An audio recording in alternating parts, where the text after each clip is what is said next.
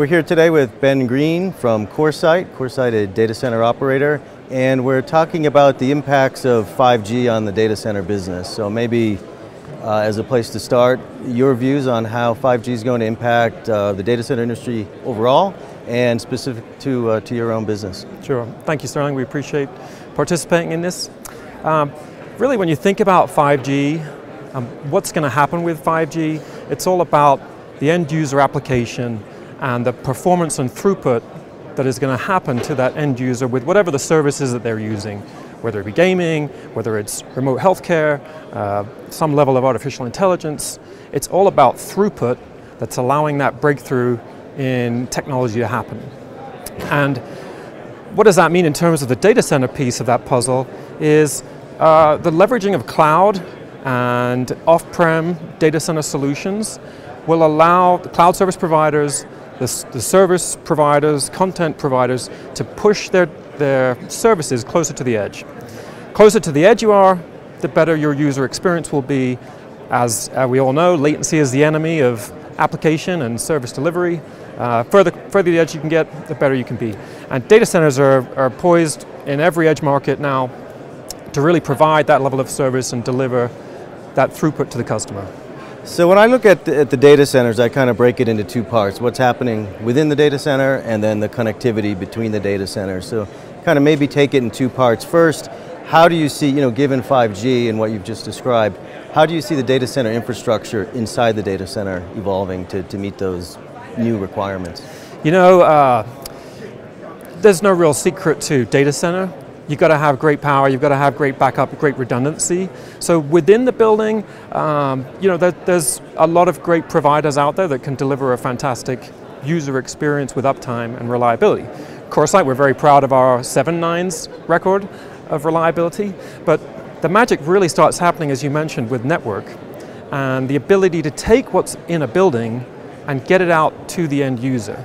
So the magic for CoreSite is interconnection and peering. And we have an unrivaled match of those two services that allows the content within the building to get out to the end user.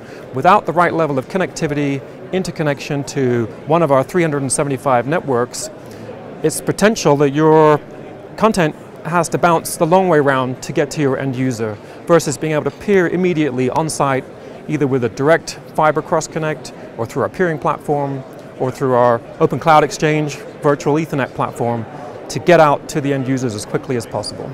So would you say then that the connectivity, the data center interconnect, is really the biggest part that needs to evolve going forward for 5G? I think so. If you think about the push to deploy 5G towers, microcell sites, etc., everywhere we can put them, at the end of the day, that jumps back onto a fiber network, right?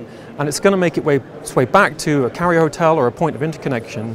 And without that great fiber infrastructure and without that level of interconnection happening within a data center, I don't think you maximize your full deployment within that site. Right.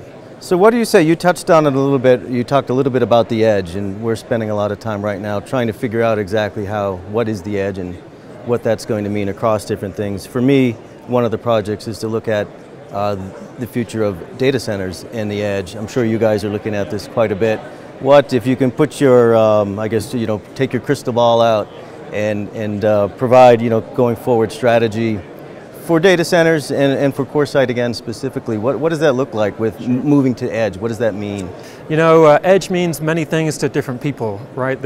I've heard people coin phrases as extreme edge, far edge, user edge, metro edge, regional edge. So I think everyone's got their own concept of what that means. For us, for CoreSite, we're in 8 major edge markets. For me, edge really means accessing the population, right? That's where are the people that we need to deliver our services to. Being in these 8 major metros with our 22 data centers, I feel that we capture those edge markets very well. We can reach within 5 milliseconds of the population, the majority of the population from our buildings.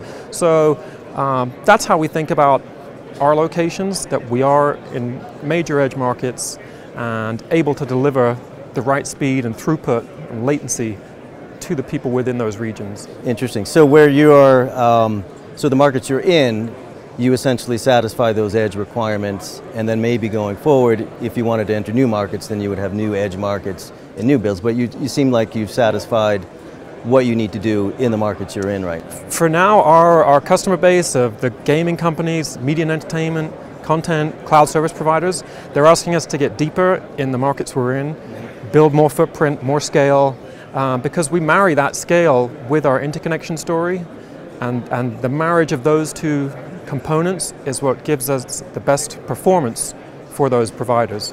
Great. Well, it's obviously a very interesting time to be in the data center business, and I look forward to following CoreSite's progress going forward. And thank you for your time today. Thank you, Sterling.